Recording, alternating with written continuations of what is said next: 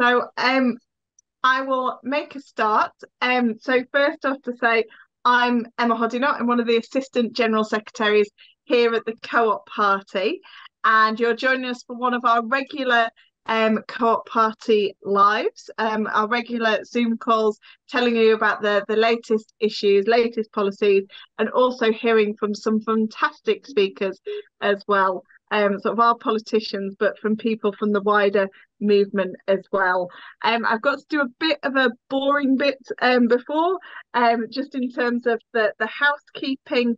So everybody will be on mute. We will hear from our fantastic speakers, but there will be an opportunity to ask questions. You can ask the questions in the chat, or there'll be an opportunity to contribute at the end as well.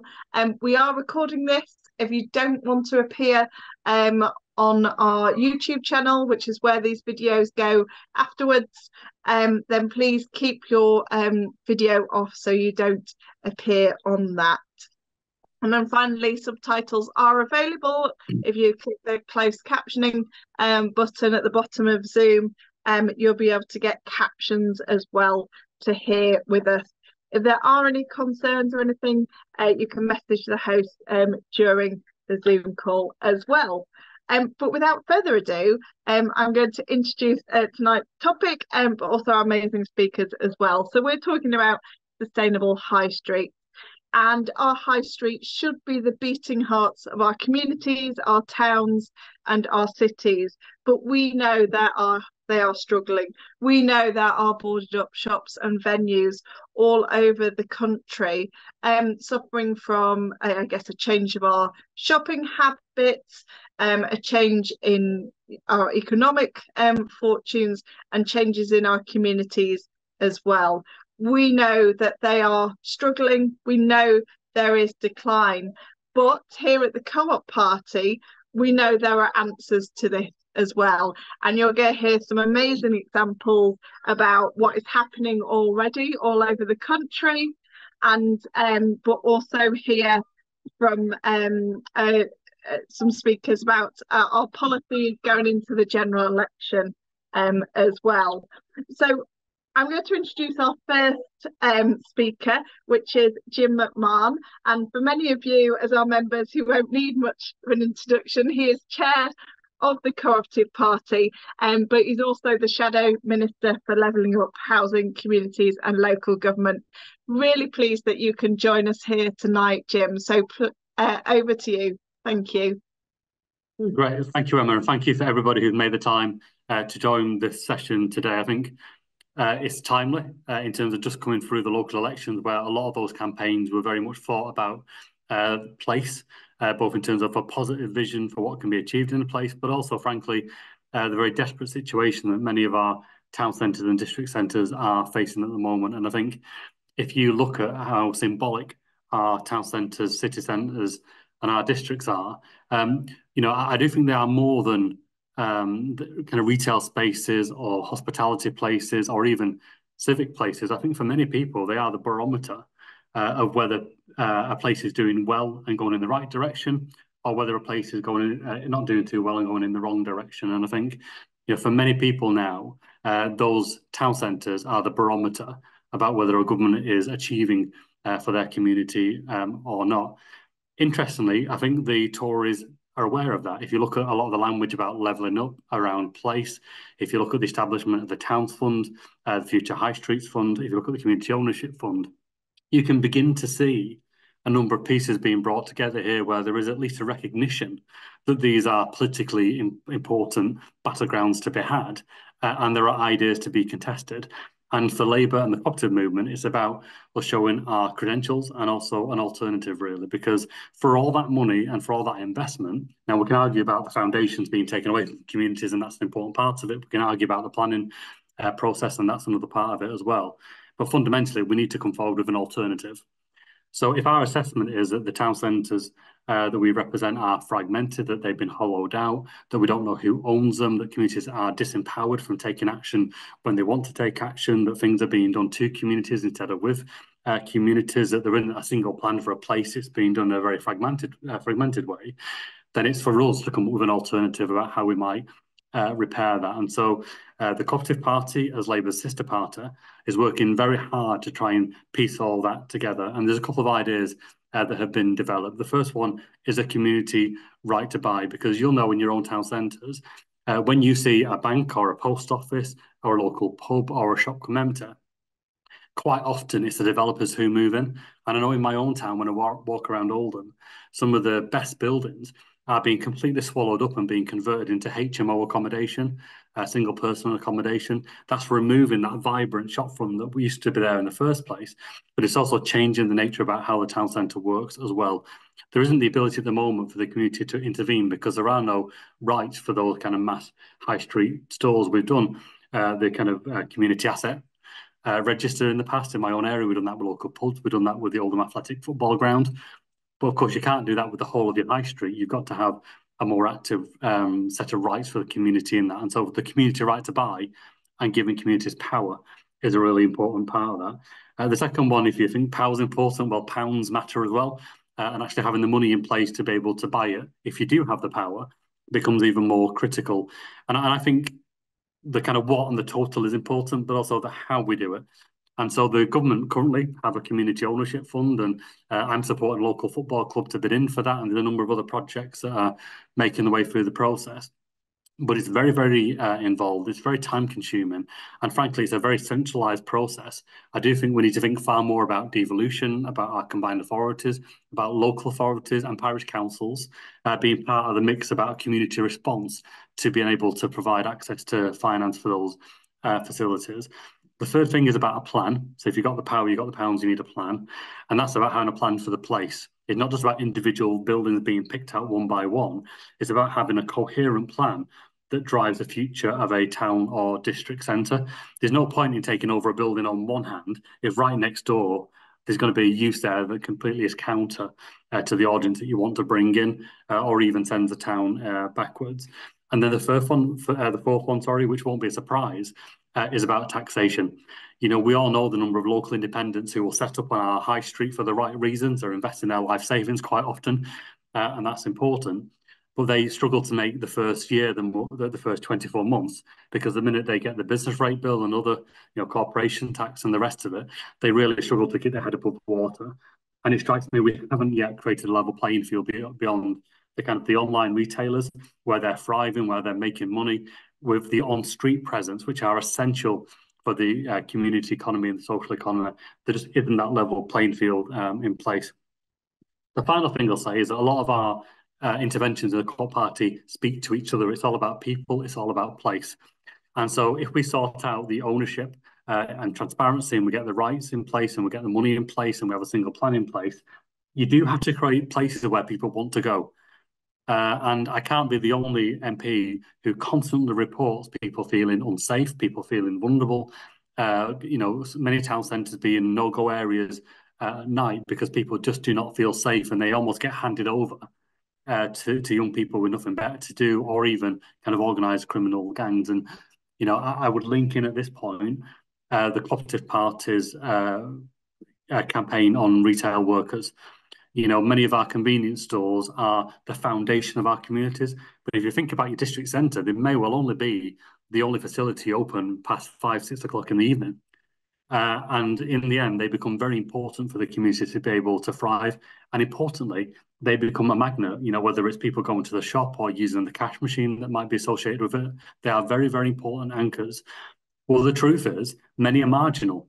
And if they're a victim of organised crime who are shoplifting and making that store not be able to wash its face and make money, ultimately, when the decision comes commercially about which stores to keep open and which stores to close, they become, unfortunately, the stores that potentially face closure. And so we've got to address how areas function and that they feel safe. And our retail crime campaign was very important for that. And that's about, in the end, making retail crime a standalone offence, because, of course, assault is an offence. Thieving is an offence. We know all that. But I think there is something unique about retail workers here, which is that Parliament makes laws all the time that we expect people to enforce on our behalf, usually the police and people in authority. But in the case of retail workers, think about the sale of alcohol, the sale of cigarettes, the sale of fireworks and knives. These are legal responsibilities that we're giving to retail workers to enforce on our behalf. But in enforcing that, they're often right at the brunt of dealing with people who are aggressive, who are threatening, and quite often, unfortunately, who are violent as well. And in too often cases, the police just don't turn out. And so we believe that the campaign on retail workers is a core part of making town centres and district centres places where people want to be, and places that can thrive as well.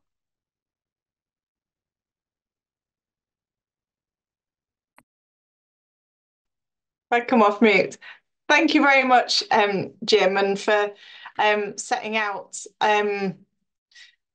a lot, I guess, a lot of the issues that high streets are facing, and sort of the multiple dimensions of that, but also, I guess, the multiple dimensions of the response from us at the Co-op Party as well, in terms of what we're campaigning for. And we had a great campaign day only a few weeks ago around high streets and highlighting some of these issues as well in the run up to the local elections. But really interested to get a bit of a different perspective on this. So I'm going to hand over to Kate Mackenzie, who is from Power to Change. I understand portfolio manager for Power to Change. So I'll hand over to you, Kate. I'm really interested to hear your perspective on this issue. Thanks so much, and very good to be here. Thanks for having me. I'm just going to try and share some slides, which I have tested, but we'll hope that they work. So hopefully that's now got a nice title screen. And I've been asked to do kind of 5 or 10 minutes just on a bit about Power to Change, introducing you all to our organisation if you don't know us already, and talking a bit about the things that we're calling for on the high street and a bit of the kind of evidence and reasoning behind that. So first question is, how do I make my slides move? Let's see if I can do it here. So about Power to Change. So we're an influencing organisation that backs community business. And we exist because we believe that communities, and specifically community businesses, can really transform the fate of our declining high streets, as well as all sorts of other areas within our economy and within our world. And so kind of specific to this evening, I'll be talking about how we work to make the case for community-led regeneration on high streets and in town centres. To give you a quick overview of kind of community businesses as kind of a typology of organisation, because they are slightly different from other organisations in the social economy. Community businesses are specifically locally rooted and locally accountable organisations, and they trade for community benefit. So they're organisations that work within a local place against the needs of the people who live there, and really kind of driven by what's kind of needed and what the kind of aspirations are of that local community. And they trade as well as having kind of grant funding coming as well. There are about 11,000 community businesses across England, which is the area in which we work, and those range across a huge different types of kind of organisations. So there are community pubs, community shops, community hubs offering all sorts of different community services, as well as community-led housing groups, community energy, kind of all sorts of different sectors. So to tell you a bit more about what we're up to at the moment, in 2024, we're working across 3 themes, one of which is taking back the high street. And in this theme, we're backing community-led action on high streets and in town centres, and really advocating for the power, the backing and the resource that communities need to do this really important work. Our 2 other themes, just to give you a quick insight.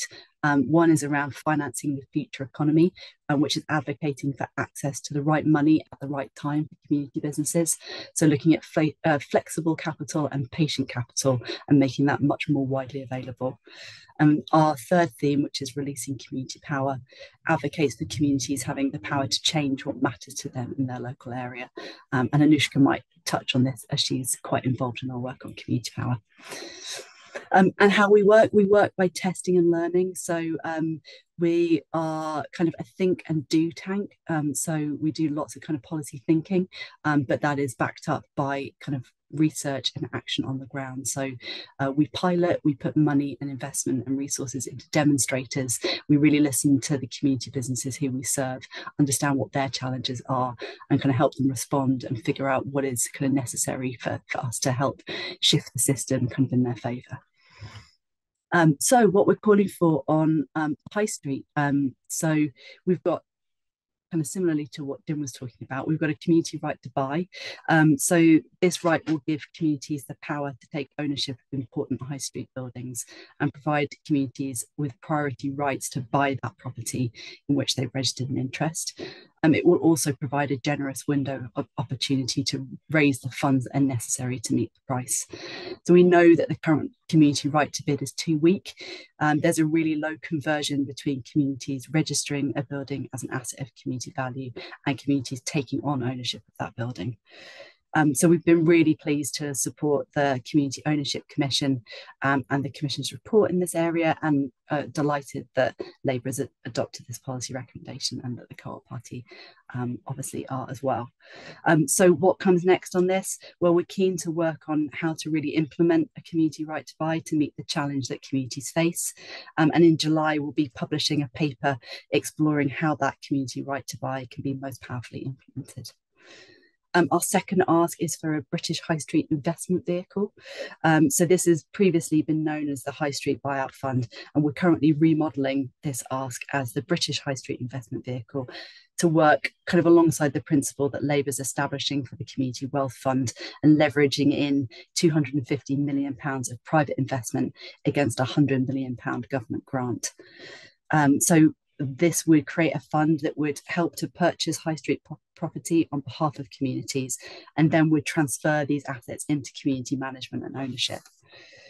We know from community businesses, we hear from them time and time again that they really struggle to raise capital at pace to take advantage of opportunities to purchase and redevelop an asset on the high street.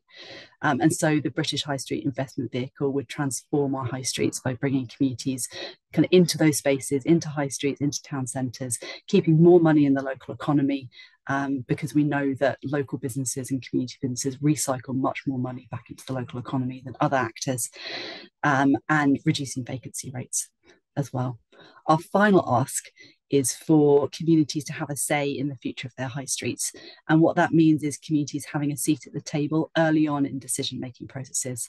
And that can be achieved through more collaboration between communities, businesses, local government, and through mechanisms like the Community Improvement Districts pilot that we ran in 2022-23, and through local property partnerships, which are being developed by a social enterprise called Platform Places, who we've also supported. So at the moment in this space, we're working to share our learnings from our pilot of a community improvement district programme, and to ensure the design of government programmes such as the long-term plan for towns really hold communities as a crucial stakeholder in the high street and in town centres in the decision-making processes, making sure that communities really have the agency to be part of creating that vision and creating a plan for their local area. A little bit about why we're calling for this. So I've pulled out a single community business just to give you a bit of an insight into kind of why we know this is so important and why we know it could be so impactful. Introducing you to Back on the Map, who are a really amazing community business based in Hendon up in Sunderland. Hendon was once a kind of economic heart of the area. In recent decades, it's kind of been falling into decline through the loss of industry. And Back on the Map was born out of the New Deal for communities. And the business has now been running for over a decade, really empowering local people. And it delivers community action and sustainable homes, and now work on high streets as well. So in 2013, they took on the former library in Hendon, transforming that into a community hub. And since then, kind of some of their main activity has been around becoming a responsible landlord, because they heard from their community about the low quality and kind of poor tenure of the housing that they could get hold of. And so they now own 87 houses, providing kind of really good homes for their community. They were part of our Community Improvement Districts pilot. So I'll just tell you a tiny bit about that as well. Our Community Improvement Districts pilot, I'm not going to assume that everybody's heard about it. So we basically wanted to test a new community-led approach to high street regeneration.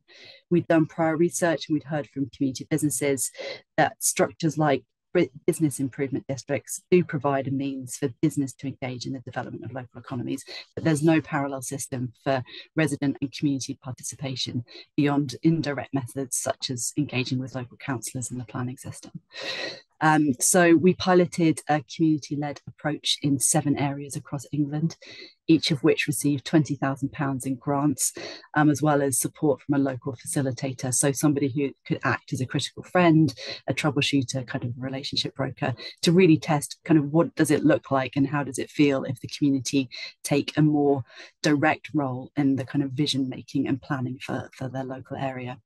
So Back on the Map launched a community improvement district in Hendon. They acted as the leader of the community improvement district as it formed and developed, and they were working on Villette Road, their local high street, which is pictured here with Joe Cooper, their CEO, kind of in the centre there.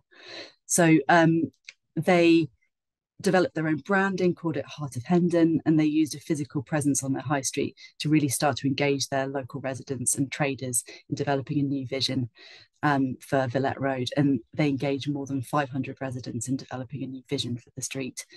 Some of the kind of most important work that I think they did and that demonstrates why community improvement districts are a really good idea is that they were able to bring in firstly those different voices, and they used lots of quick wins. So they actually boosted the profile of the community improvement district and encouraged people to visit the street by doing quite simple things, but things that kind of showed that they were taking action, such as installing planters. They put in a 20-mile-an-hour zone, they put up better signage, and they got the first Christmas tree back on the street after decades of that not happening.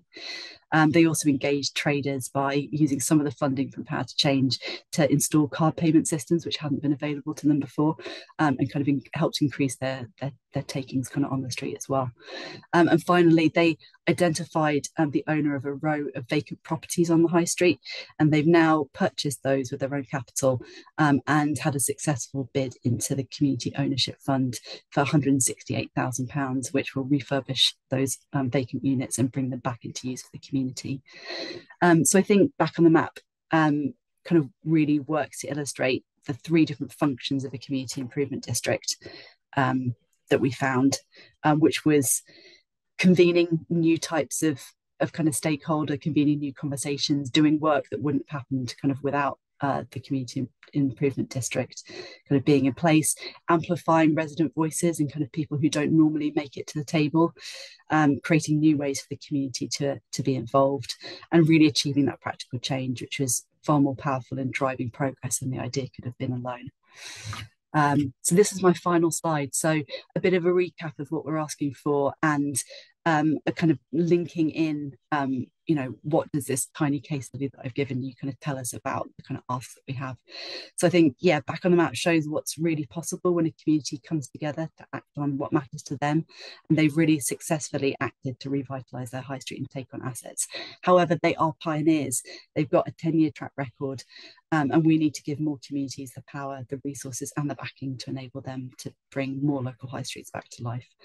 So we think that giving communities the right to buy assets that would be achieved through a powerful community right to buy will be really invaluable, and the time to raise those funds essential in bringing the assets into community ownership and use for the long term. We know that providing access to capital at pace, which could happen through a British high street investment vehicle, would enable communities to seize opportunities and realise their ambition for their local high street, giving them time and backing to develop their plans as they take on ownership. And as we've demonstrated through community improvement districts, when the community is given a seat at the table, they are really effective at collaborating with a wide range of stakeholders to develop plans for their local areas. They ensure people are heard kind of across the local area, and they really galvanise action. We are calling for more of that, more community improvement districts, more local property partnerships, and kind of new and interesting ways for communities to take action kind of on what matters to them. Thank you. I think I may have overstepped the 10-minute mark ever so slightly, so my apologies. Only just, we had the alarm. No, thank you very much, Kate. And I think it's really interesting, obviously, on the same page about some of those key asks that we think make a difference, but obviously that example from Hendon shows what can be done already, even with all those barriers. And just imagine what we could do if we got those changes under a new Labour and cooperative government. We're going to hear one more example of what can be done now to hopefully inspire us about the change that we can bring about, and that's from Anusha Dayton. You're a founder of the Friends of Stretford Public Hall and a leader of the We're Right Here campaign as well. And we met at Labour Party conference last year, where I got to hear about your amazing story at Stretford. But I'm so glad you'll be able to share this with the wider group. So over to you, Anushka. Yeah, hi everyone. Thanks for inviting me. I'm going to try and share my screen as well, just for some photos. We'll see how that goes. Just a second. Bear with me one moment.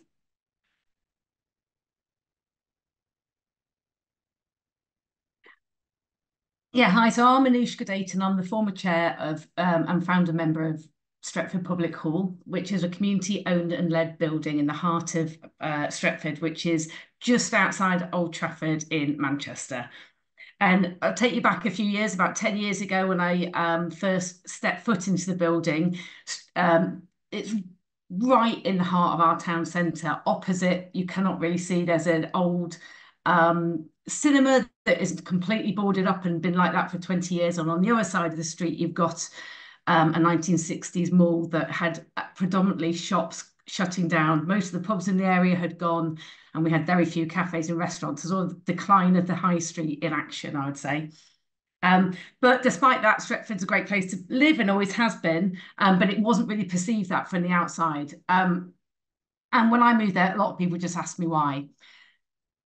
When I first stepped foot inside this building that had been used for generations for prior to me living there as a theatre and a library and all sorts of community space, I hadn't actually been able to be inside it for several years because it had been owned by the council and was used as offices.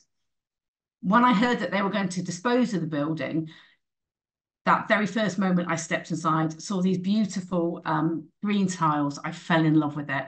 And right there on the spot, decreed that me and my friend were going to save it. Completely naive, as we had not a clue what we were doing, but we just ploughed on through and went for it. First thing we had to do was convince Trafford Council, who owned the building, to not sell it to the highest bidder, because initially it was up for an open auction, and we were up against a property developer. It's a very long story cut very short. We spent a year convincing them not to do that and to instead give it to an organisation that would provide not only the money, we gave them £10, but also provide a lot of support to the local community and to the local economy. And thankfully, they had faith in us and agreed that we could take on ownership. They gave us a full asset transfer, and as a result, we could then start fundraising for the building. Now, 10 years on, it's a fully functioning operational project. The back of the building has got a co-working space at the bottom floor. Above it, artist studios. On the top floor, it's a parliamentary office for Stretford. And that is a lovely set of tenants who not only bring the building to life, but give really good revenue stream from their rental income. And the front of the building has a beautiful ballroom. I'm not quite sure if I got a picture. Let's see. Well, here it is in action. And some other quite large spaces. And that we use in a complete mix. So there's commercial use. We hold weddings and conferences. We also do a lot of nice stuff like art exhibitions and children's theatre. It's up and running. We do a community choir, bingo groups as running groups. We do Wellbeing Tuesdays where we do low cost therapy, yoga, all that sorts of thing. And then we also do a lot more frontline stuff. So particularly since COVID, the council took up and noticed that we had this incredible core of people willing to give up their time and energy to make Stretford a better place. We have over 100 volunteers that we could tap into. And so when we became a mutual aid hub, it was really quick for us to get up and running And as a result of that, we've been doing more and more frontline work. We run the community hub. There are 6 in Trafford, and we in fact manage all 6 of those. We run the volunteer coordination for the whole of Stretford. We have we allocate out hardship grants to people for a whole wide range of uses. And provide a warm hub, free ESOL classes, provide support groups, and a whole variety of other community organisations get to use the building and sort of have an ecosystem of groups that work together and provide support. And whilst doing all this, we're benefiting the high street. So because people come to us in an evening to come to, say, a bingo night or for a music night, they'll come also then go on afterwards to the newly opened bars or go beforehand to one of the newly popped up restaurants. And it just brings that sense of life back to the high street, where it's not just, there's a reason to go there now. We had no nighttime economy and now it's thriving. And there's also the added value that we do of having volunteers that quite often end up being paid members of staff. So we've now got 15 members of staff. We make sure local suppliers are, well, we try and support local suppliers where we can. So even though our turnover last year was £350,000, we haven't got the number, but we've estimated that there's a significant amount more money that we've created through outside caterers and workmen and other people coming to use the building that has really been supported locally. And we try and get people to use social enterprises and ensure that the other organisations they use have that added layer of value. And we've been the community improvement district, community improvement district. So thanks, Kate. Yeah, so we're one of the pilot org groups, and that's been really key in helping us navigate a space within the local community. We had a really good network with the local organisations locally, and we had a good relationship with the council, but it was quite separate. And we definitely weren't very well connected in with the local businesses. And now we've managed to create this space where we can all have an equal talk at the table. There's going to be a Stretford Day up in July where we're bringing all the community groups together and promoting local businesses. And we see it as a start of a really good long-term future relationship. And I managed to do this with my friends with very little or actually no experience. And I feel that there's this untapped resource in and around every single neighbourhood. There was nothing special about me and my friends that could do this, that couldn't be done elsewhere, given the right support and allowing it to happen. I now work on the back of that for the Architectural Heritage Fund, supporting groups taking on buildings across the country. And I see time and again these wonderful projects like this, where they're either becoming community hubs, or it might be they take on a building and support refugees back into education, or homeless people in cafes where they can get back onto their feet and for full-time work, or theatres, or a whole massive range of organisations.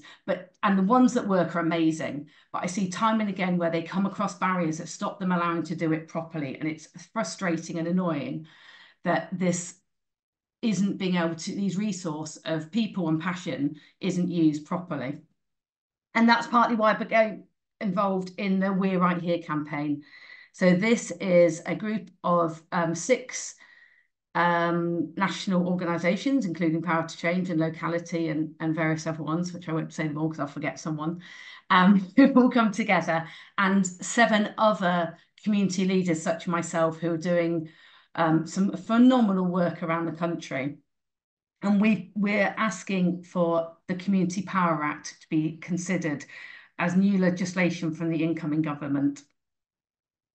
And the new Community Power Act is asking for 4 key things. First of all, a community right to buy, which I'm really, really pleased to see has already really taken hold with the Co-op and Labour Party.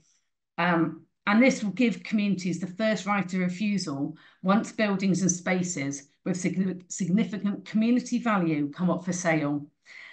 And that will give us the time to raise capital. And I love the sound of the British High Street Investment Vehicle for this. And the time to build up their capacity and to make a really strong business case to ensure that they're a sustainable way of managing these organisations and taking on the assets that they'll be looking into. And also a community right to shape public services. And this will allow that greater collaboration between communities and public institutions when designing, commissioning and delivering services. And I think this goes into talking about devolution, which Jim was talking about earlier. And devolution, I think, going down into local areas is really, really important. But to get it onto a neighbourhood area is tricky. And I think it's one of the key things that if you use these anchor organisations such as Stretford Public Hall or the many other organisations of people that really know and understand their very specific neighbourhoods, if you can tap into that and help them to shape public services and be part of those public services in a really clear way of co-production and co-creation, you'll not only get the better services because a lot of these groups are already delivering great stuff.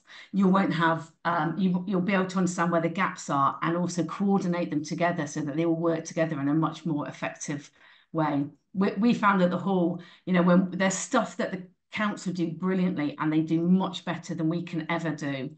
And some of their statutory work that they do is really, important.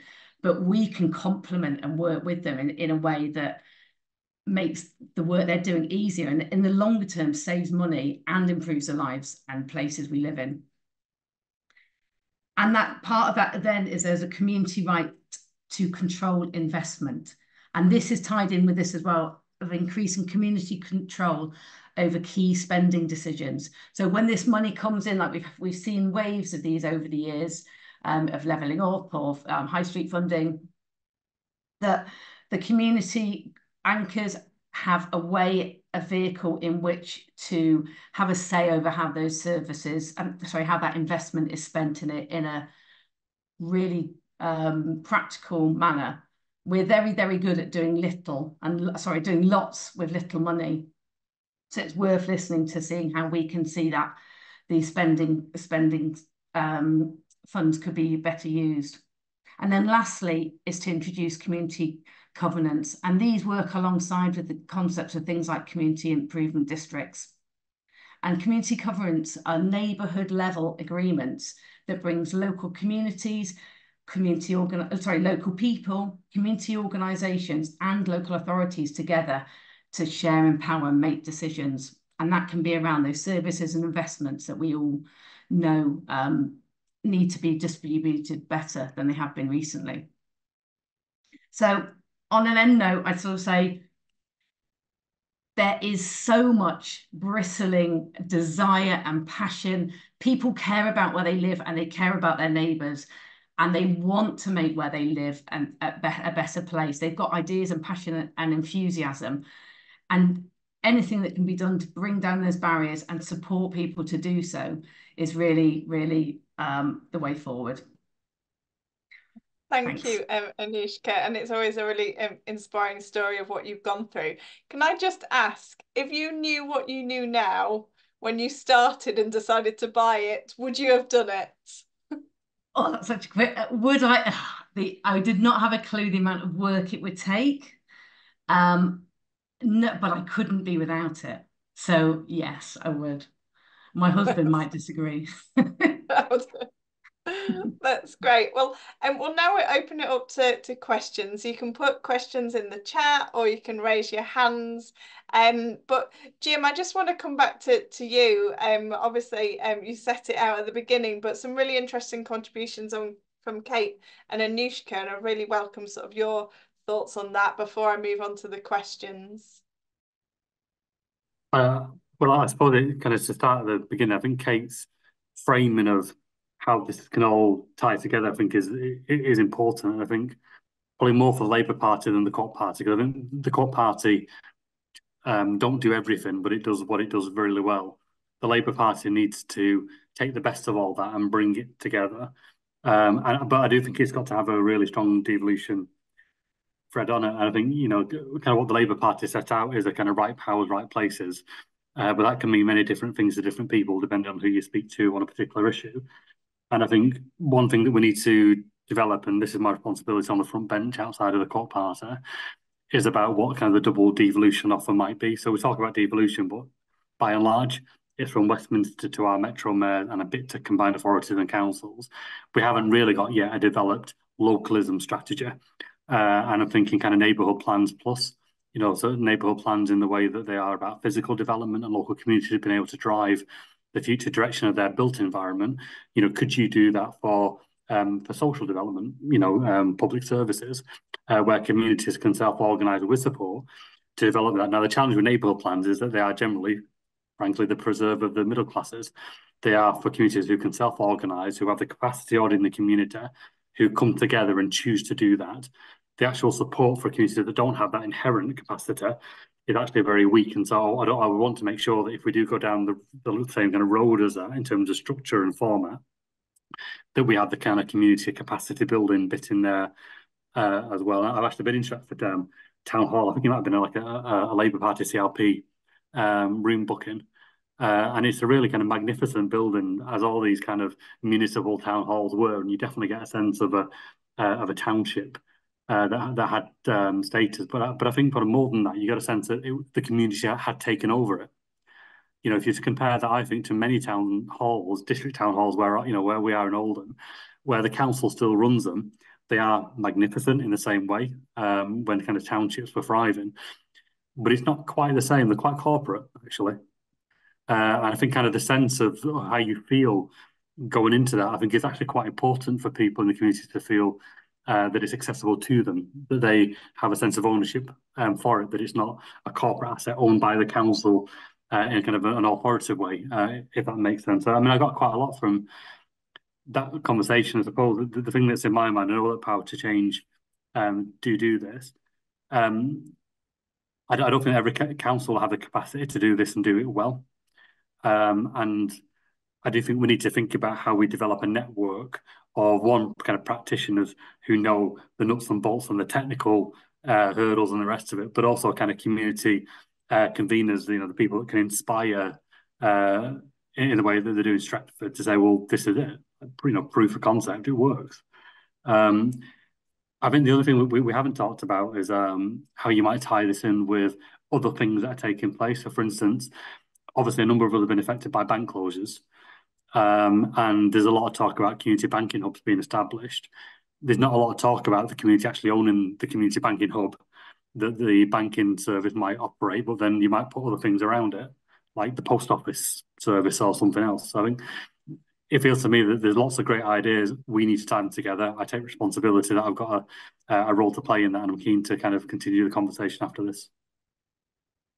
Thank you very much, Jim, for that. We'll take some questions as they've come in. We've got a couple on screen and then a couple have come in the chat as well. So Norman, you are up first. If you just want to say where you are, whether you've got any roles or anything that helps give us a bit of context.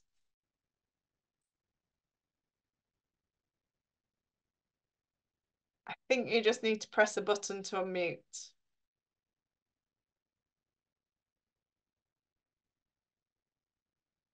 Nope, I'll just move. Oh, there we go. I was going to move on. Okay now? Okay. I can hear you now. Good. Yes, my name is Norman Rimmel. I live near Matlock in Derbyshire. I have no particular role with regard to high streets, except I use them obviously for shopping and so on. I'm a member of the International Labour Party. I live in Lisbon a lot of the time, so normally I'm placed there. And there are big differences, which I could comment on, between the shop fronts and high streets in Portugal compared with here, but I won't go into that at the moment. The aspect that I'd like to raise, which hasn't been mentioned so far, is the actual physical appearance of high streets. Now, it seems to me that whether high streets are thriving or whether they're run down many of them, I would say the majority of high streets, certainly in this country, look tatty. Each individual owner of premises in a high street is allowed to go their own way with regard to the colours that they use and the design of the lettering and so on, and the posters that they put up in the window. So the places are really unattractive. Many of them are unattractive, or they could be made a lot more attractive.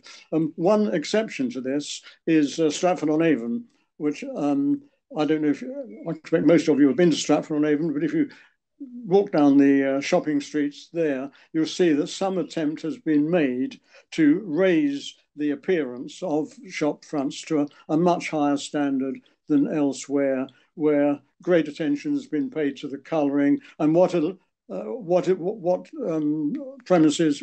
owners of premises are allowed to put in the windows with regard to posters and so on, advertising material. I think this is an issue that needs addressing. No, thank you, Norman. So yeah, important question, I guess, about what we call in local government the public realm side of things. Marina. Hi, hello, hi Emma. Thank you very much for organising this. It's been really interesting listening to everybody. My name's Marina Ahmad. I'm the re-elected just in the last 5 days London Assembly member for Lambeth and Southwark.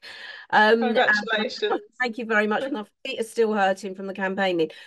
What I wanted to ask is Kate, very specifically. So I'm the Labour spokesperson for economy at the London Assembly, and high streets very much fall under my remit. And over the last 3 years, I've been working with BIDs, business improvement districts, and looking at issues there. I've not come across community improvement districts, and I find this very interesting, very exciting. I wondered, could you tell us how the SIDs and the BIDs work together? And are you finding any problems with them dovetailing? Thank you, Marina. I've got Gregor, if you want to ask your question, and then I've got a couple in the chat that I'll throw back to our panel, and that will probably do us. I ask Kate if she knows about people who are poor, and she knows that people they looking for job or looking for only take the funds, So I guess you're asking about the skills and employment opportunities from No. this. I see she help the people. She have a plan to help the people, but that people, what she help, she knows they looking for job or only they looking for take the money or food or something like this. Okay, thank you. And So and another question: how many building are should be renovated? Because there are history, there are many building, there are not real for living in the house, There are. And Gregor, I'm going to stop you there because somebody else has also asked that question. Okay. So I think it's a really good one about, I guess, which buildings we do repurpose. We've got a question in from Susan about the pressures councils are to maximise income in the housing crisis. And how do we make the case for repurposing municipal-owned buildings in this way, as opposed to selling to developers for creating more housing, including social housing? So it's a really good question about, I guess, the appropriateness of these and what we should do with some of these buildings on the high streets. And finally, there's one last question that's coming from M. Stanton, which is really interesting. Again, I guess about some of this the strategy and how you choose this, but local authorities sometimes get into trouble investing in things they haven't got the expertise for. And certainly we can think of some of the examples in local government where things haven't gone well from investments. How do we ensure that community ownership is supported, but also balance that around the local authorities' responsibilities on governance so things are sustainable? So I think there's some really interesting questions all linked together there about the why. So I'll come to Kate, Anushka, and then Jim to wrap up as well. So over to you, Kate. Thanks for those wonderful questions. So I think I can pick up most usefully on the question that we had around bids and SIDS from the lady who's part of the London Assembly. I can talk a bit about kind of which buildings we might repurpose and how kind of roles can be supported as well. So from the perspective of business improvement districts and community improvement districts, kind of how they work together. So in our pilot, we chose organizations and kind of groups of people who wanted to test different types of approaches, Marina. So we had some community improvement districts that were led, like the one by Back on the Map in Hendon, by a community group.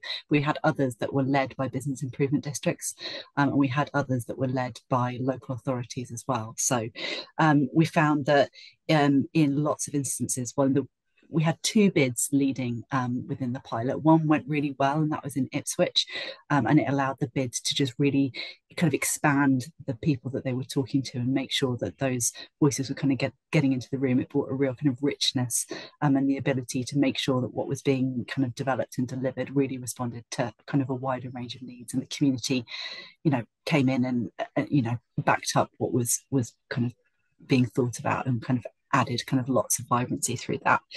We did have one bid in Wood Green who tried to run a community improvement district, which went less well.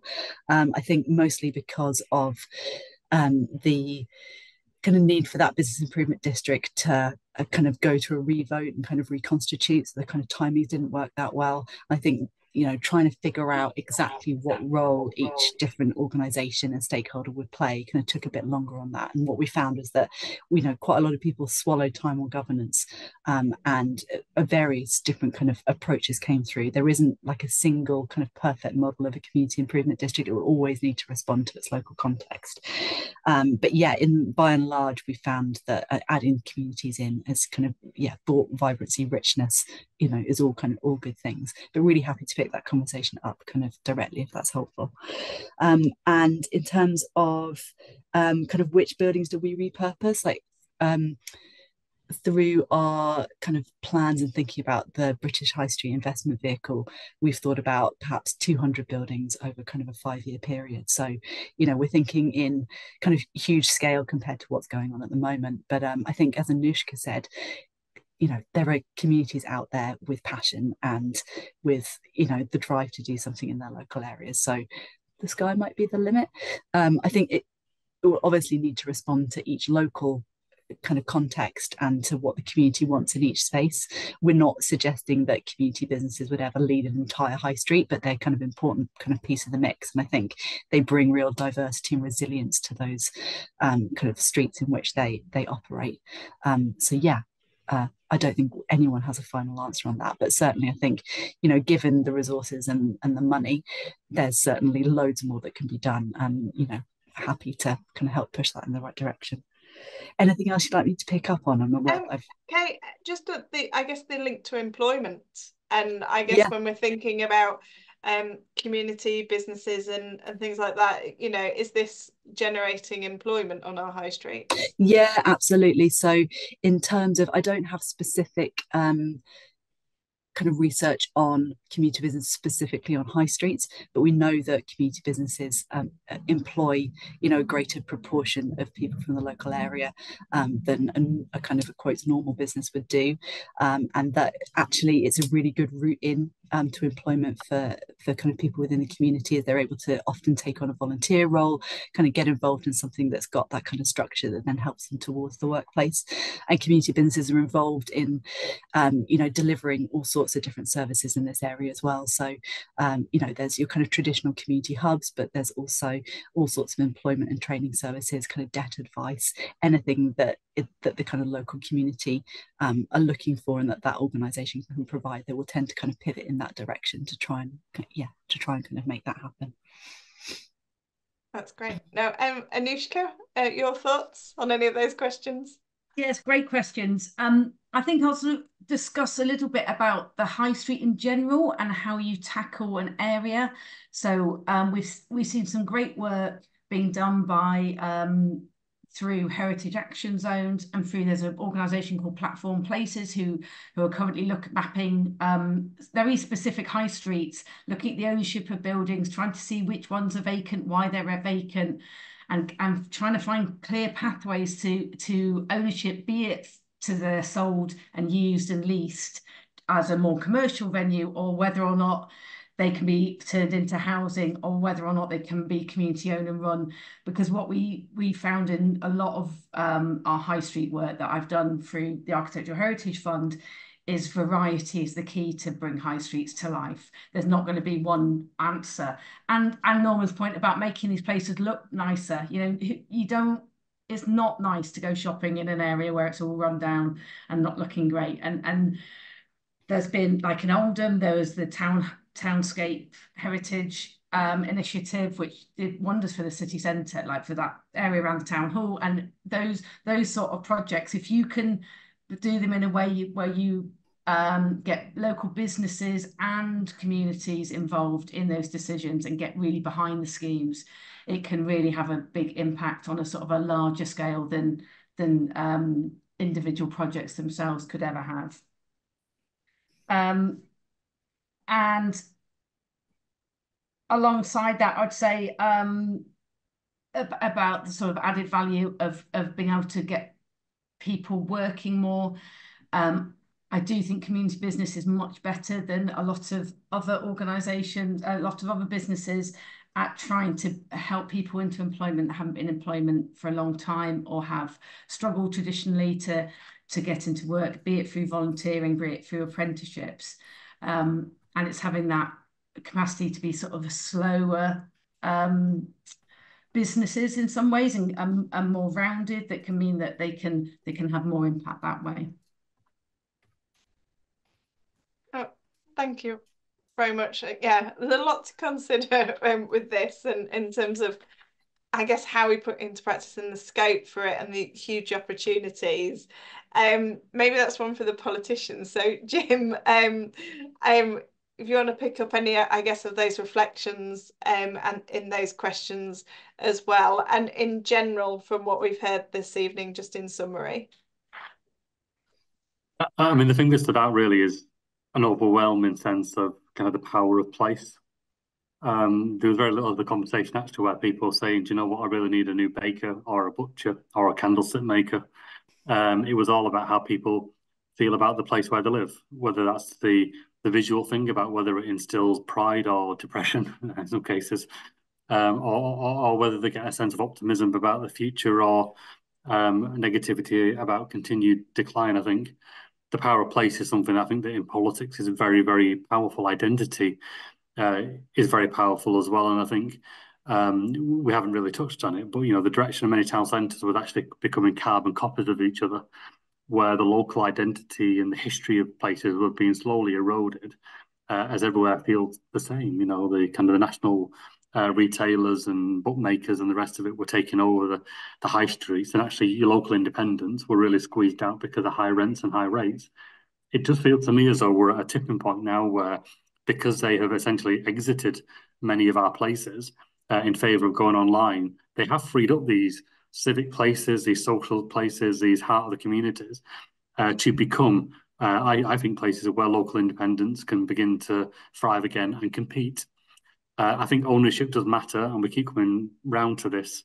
And I think, you know, actually councils they need to be careful. Debt levels are not in a good place. Council finances are certainly not in a good place, and council should not be borrowing money for frivolous kind of purchases. However, ownership does matter, and if councils can use their buying power on behalf of their community to buy key assets, not everything, but the end building of a row, that if renovated and brought back into sustainment of the rest that can follow, then I think they will last a good use. If they buy a building that has a heritage value because of its status as an old bank or an old pub or a civic building that's currently in decline, and use that as a kind of a marker of what can be achieved, then I think they ought to be doing that. That's exactly what councils as makers of place should be doing, and I think they should be supported to do that, but they can't do it by themselves. And I think the final thing I'll say is that we do need to bring together all these disparate funds around the Shared Prosperity Fund, Future High Streets Fund, the Towns Fund, the Community Ownership Fund, essentially into a single pot where communities themselves can self-organise, they can develop their own plan for the place, they can bring the money together into one place and then have a plan that really brings that together. And I think some of that should be about activity as much as actually buying the asset. About encouraging people through small grants. I mean, we did it in Oldham for our Independence Quarter, where we gave, students that were leaving the college enterprise funding, £5,000 grants where they could set up their own business, and we would help them with a pop-up business, but also help them trade online and the rest of it. This could be very, very exciting for the Co-operative Party and for the Labour Party, and kind of, for kind of civic society. I think after quite a long time of people feeling hopelessness and that things are being done to them, I do think we are at a tipping point now, and we should really kind of own that.